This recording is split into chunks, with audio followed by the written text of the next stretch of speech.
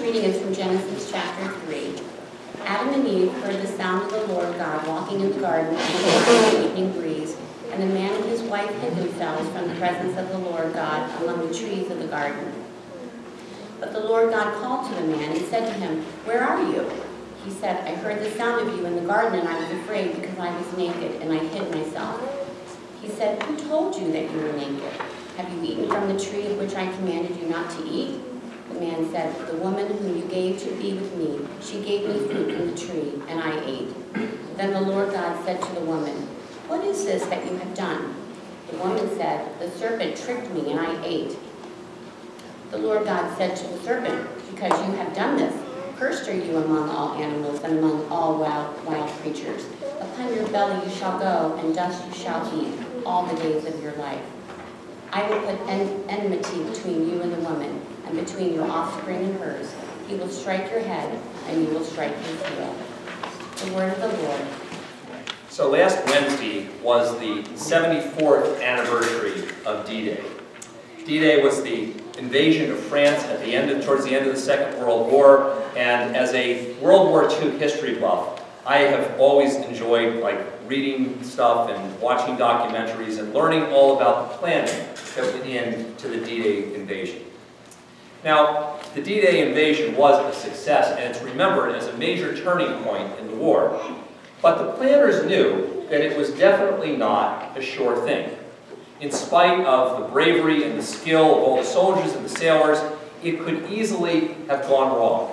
There were a lot of logistical details, any one of which could have sunk the whole operation. And so one of the stories that you may know of, it's a sort of a side story of D-Day, is that right before the invasion, Dwight Eisenhower wrote a note that he intended to read publicly in case the invasion failed.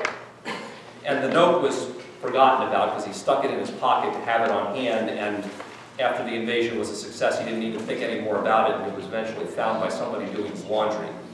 But the note said that everybody involved in this operation, all the soldiers and the sailors, did everything they possibly could. They were brave, they were skilled. The best information possible was used in order to make this operation a success.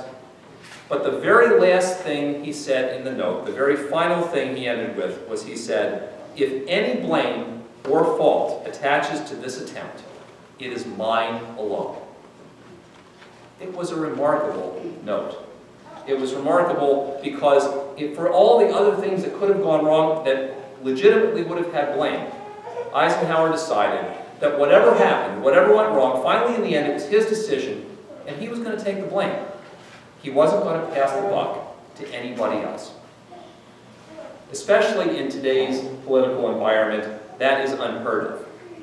Everybody of all political persuasions and parties is only too happy to tell us how everything is really somebody else's fault. Somebody else is to blame. Everything is not my fault. But in fact, it's not just today, and it's not just politics. Human nature has always been something that calls us to think about how something really isn't my fault. It's really somebody else's fault. It is human nature to want to pass the buck. And today's first reading, from the very beginning of Genesis, is a story that illustrates to us what human nature is and how human nature messes things up when things go wrong. In this second of the two creation stories in Genesis, God has created Adam and Eve, and He's placed them in the garden with everything that they possibly could need. They have it all. There is no need to worry about anything. He gives them just one rule. Don't eat from the tree of the knowledge of good and evil. Don't do that one thing, and everything else you're fine with. But that one restriction, because whenever we're told just one thing, just don't do that one thing, we always want to think, I wonder if I should do that one thing. And they're thinking about that, and they're clearly irked by the fact that God tells them not to do this thing. And the way you know that they're clearly irked is a few verses before this story when the snake comes up to Eve and he starts talking to her about the fruit of all the trees. He says, "Well, can you eat of all the trees in the garden?" Well, she says, "Yeah, we can eat from all of them, except we can't eat from that one or even touch it or we're going to die." And touching the fruit is not part of the instructions. They can touch the fruit, but that's how you know it's clearly irking them. So the devil says probably, the serpent says to her, if you actually eat this fruit, your eyes will be open. You will be like God.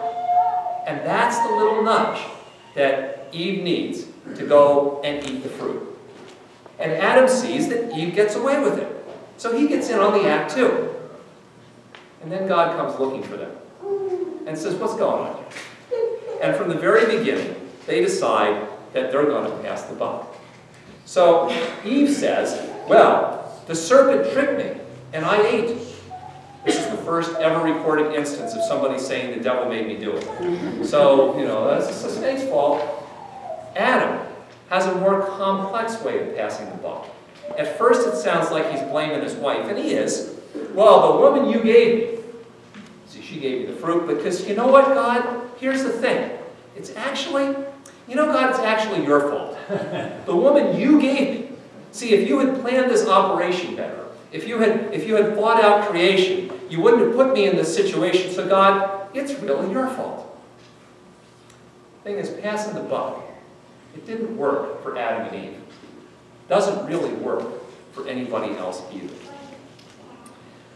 What we sometimes think of as original sin, because this is the story that talks about original sin, we sometimes think that original sin is about Adam and Eve eating the fruit, doing the one thing, doing something God said don't do that thing.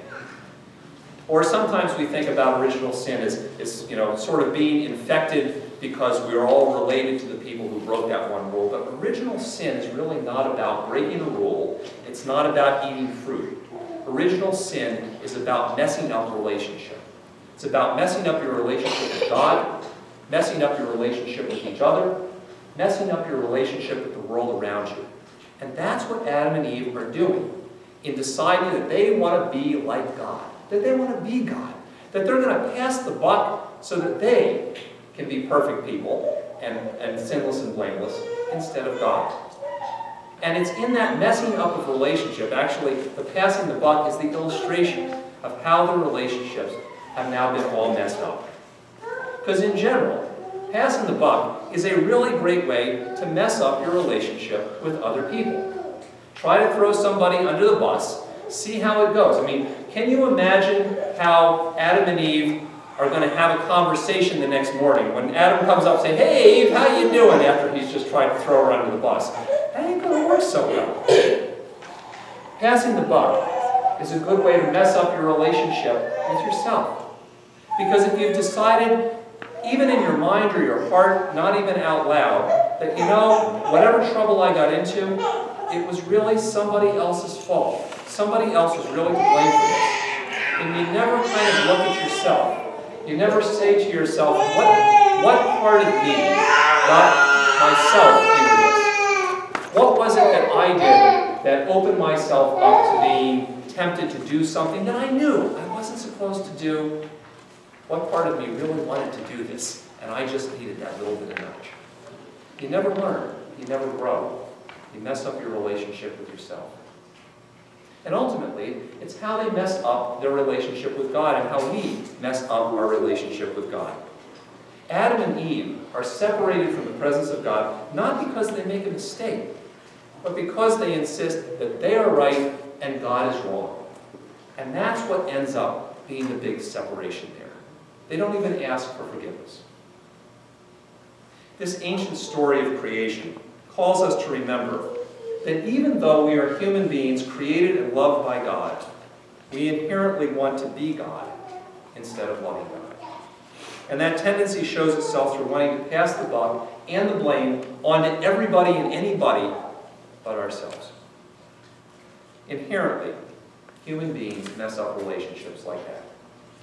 And the prescription for that original sin isn't to stop being human or to pretend that that's not really our problem. That's sort of just another way of passing the buck.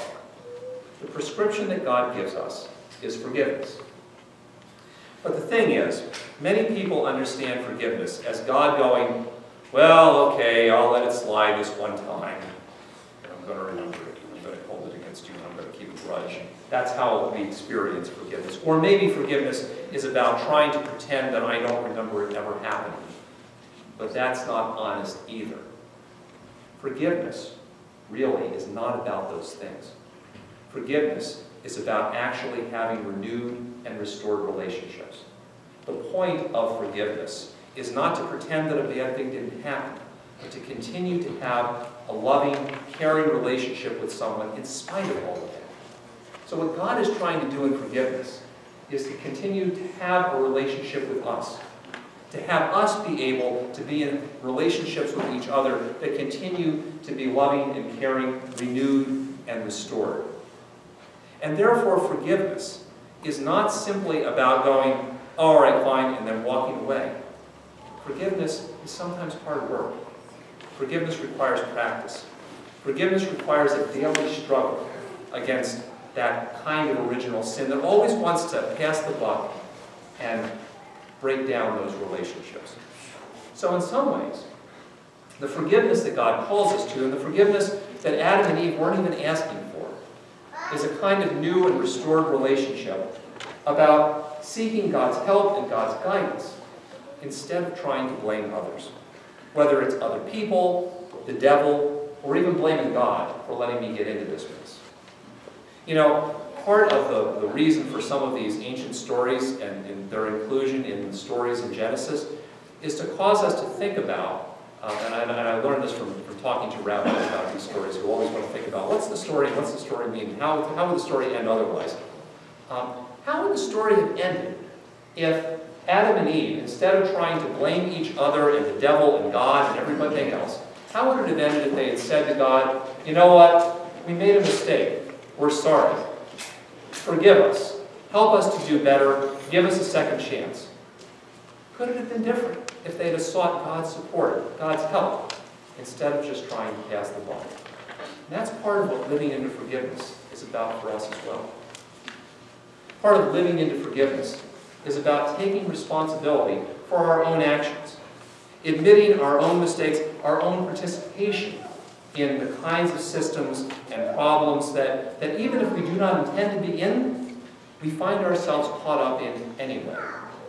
And doing whatever it is that we can, not to pay God off, not to be perfect, not to pass the buck, but simply to try to make the world more the kind of place that God wants it to be. So, in the when we study confession and forgiveness and confirmation, I often refer back to the kind of the series of penance that Luther dealt with in the Middle Ages, and the jokes that are still made today about Catholics that go to confession. I got 5 Hail Marys and 4 Our Fathers and all these kinds of things you're supposed to do to make up for whatever sin you did. But the real purpose of all of those kinds of things originally in the church was simply to say, if you have done something wrong, if you have hurt a relationship that you have with God or with somebody else, do whatever it is you can do to help make amends for it, to make it, to heal it. Not that you can do that perfectly, and how perfectly you do it is not going to mean God's going to love you or not love you.